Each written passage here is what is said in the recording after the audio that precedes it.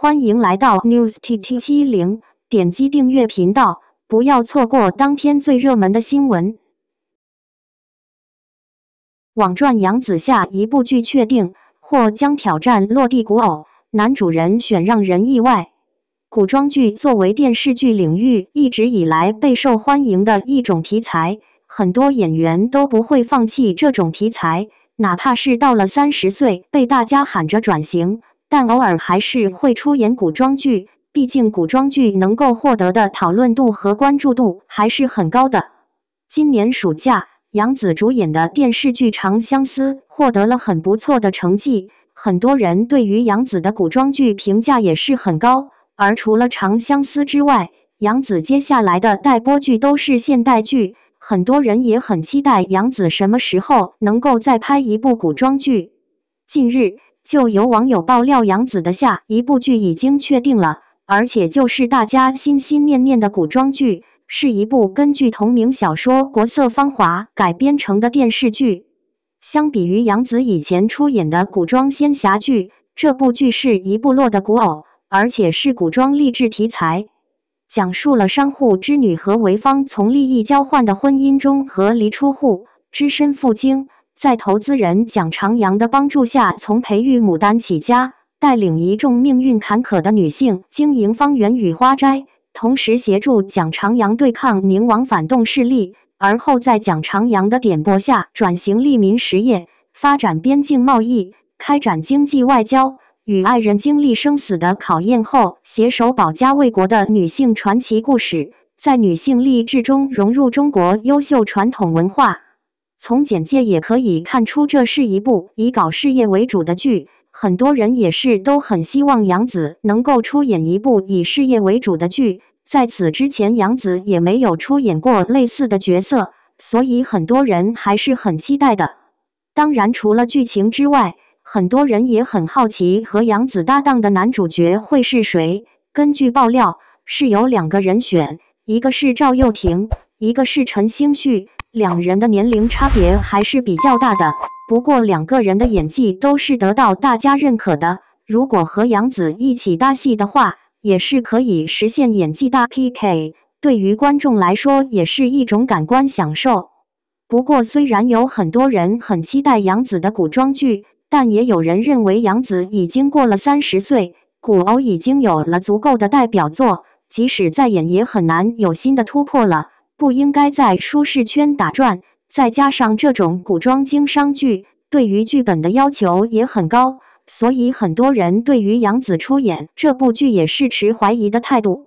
不过根据爆料，这一部剧最早也会在12月份开机，现在距离开机还有一定的时间，所以传闻到底是不是真的，可能还需要等待一段时间才能知道。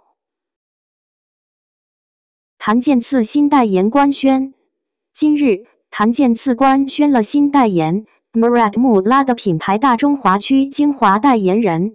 这个夏天长相思火了，饰演香柳的檀健次也火遍大江南北，商业价值大幅度提升。随着考古的深入，网友逐渐意识到，檀健次的走红并不是什么一夜成名的幸运故事，在那些不曾被看见的角落里，有着他10余年的努力与坚持。檀健次，中国初代男团 MIC 成员，唱跳俱佳。非科班出身的他，在演员这条道路上总算闯出了自己的一片天地。沈毅、司马昭、曹丕，檀健次演绎过的大多数被记住的角色几乎都是美强惨型，这一次《长相思》里的九命香柳，白发和水晶面具造型令人惊艳不已，又是一次意难平。檀健次也承认自己确实对这类角色关注度更高，认为人物会更丰满一些，他很少接同类型的剧本。在檀健次看来，想要共情角色，首先你要理解角色，沉浸式入戏，真正走进角色的内心世界，去读懂他。对于此次长相思的香柳，他说：“我不想去演一个一味冷的人，我理解的香柳是冰冷的外表下其实内心极其炙热。他就像一个独行的杀手，知道自己的命运将走向何处，所以把爱意全部藏在心里。他默默守护，做的每一件事都没有让心爱的人知道。对于香柳的很多打戏，檀健次做了很多功课，是和吴芷老师一起去设计的。前期香柳的打更飘逸、更优雅、更唯美一些，到了后期则是完全不一样的。檀健次曾经在采访的时候说，每一个演员都有自身的特点，我觉得没必要非得把自己打碎了去迎合所谓的题材，我觉得我会有自己的方式的塑造。2007年，他被张一白选中演了电影《密案》，正式接触演戏。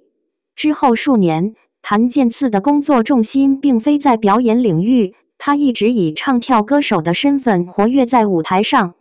在戏曲综艺《国色天香》里，他身穿旗袍脚踩高跟。在各种综艺中，他既能帅出新高度，又能放下身段反串跳女团舞，既能大秀厨艺，还能当主播。直至2015年，他才尝试转型，再度回到演员领域。2016年，檀健次在大军师司马懿之军师联盟中饰演司马昭，再次找回了演戏的信心。2018年，檀健次参加《我就是演员》，凭借出色的演技获得业内广泛关注。2022年，《猎罪图鉴》成为爆款剧，檀健次收获观众的高赞。不知不觉中，做演员的檀健次，时间早已长过做歌手的檀健次。为了角色的精准呈现，檀健次都会提前准备和学习很多功课，比如绘画，比如厨艺。他认为演员这个职业的门槛很高，他时刻保持对演戏的新鲜感和热情，未来也想多些尝试和挑战，去探索更多的可能性。他说，我还是希望自己能成为一个有口碑的演员，红不红的我都没有想，我就是想让自己能够对得起这个职业。一个演员能够一辈子只负责演戏，只负责角色，那就是很幸福的事了。我希望自己能够拍更多有意义的作品，能够留在观众心中的，也能够留在自己心中的。他身上似乎有一种破碎感，更有一种野心，不管做什么，他都希望自己能做到优秀，做到自己最好的状态，不断超越自我。